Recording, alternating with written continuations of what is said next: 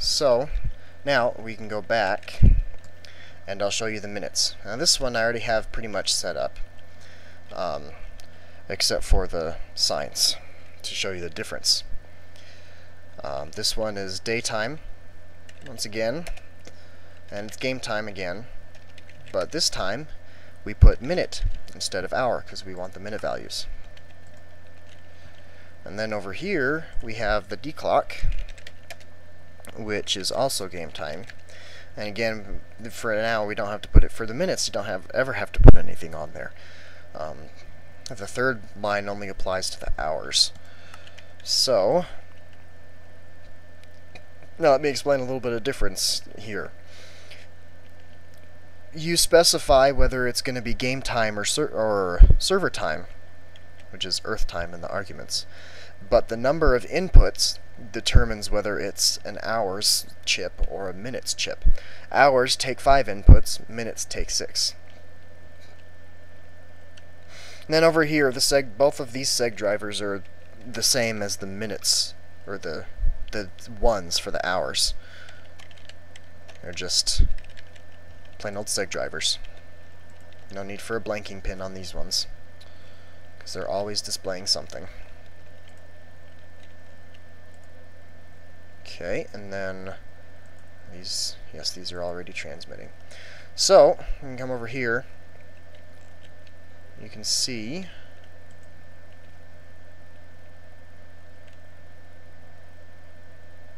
right now it's not doing anything.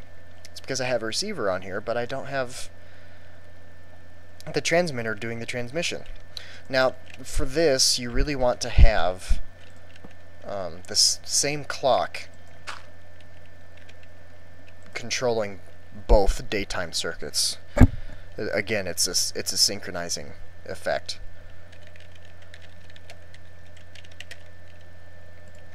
Go ahead and activate that, and then we can come over here, and you'll see that's going. Now the minutes in game update on every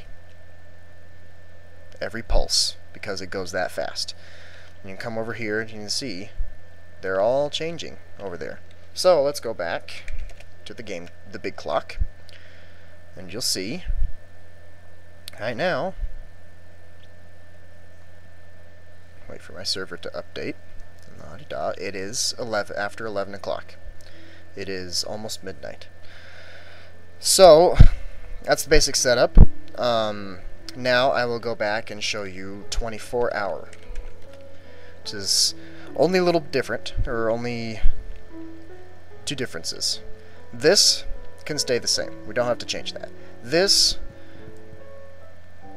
can also stay the same. We don't need to change that. We only need to change the hours. Come over here to the declock and put the sign on again. Only this time, game time, we put TF hour on the third line, and that enables 24-hour mode. That's actually the only change that needs to be made to the whole circuit. We go back,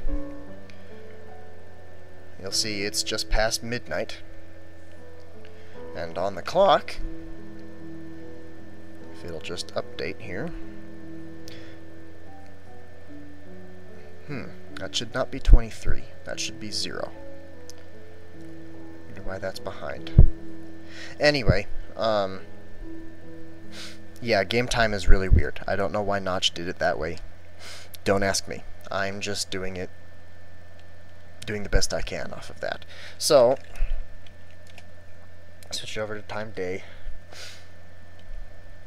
Okay, so interestingly, the 24-hour is a little bit different from the 12-hour. I'll have to go back and fix that.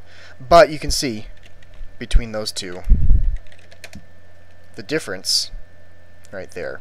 Now it's 18 instead of, it would have been 7. Yeah, that's off.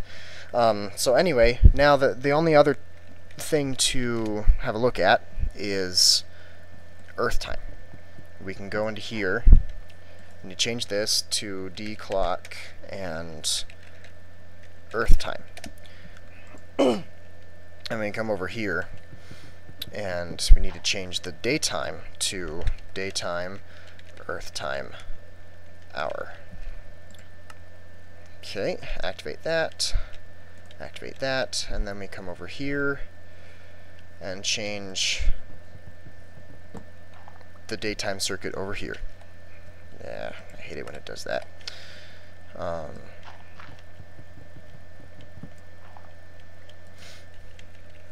Daytime, earthtime, minute. And activate it. And really, the minutes don't need to be changed. There's really no reason for that argument to be there.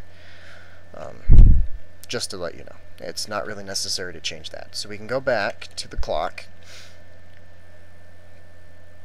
And you'll see now it should be something like 20. Oh, that's not good. Oh, stupid internet. Hold on.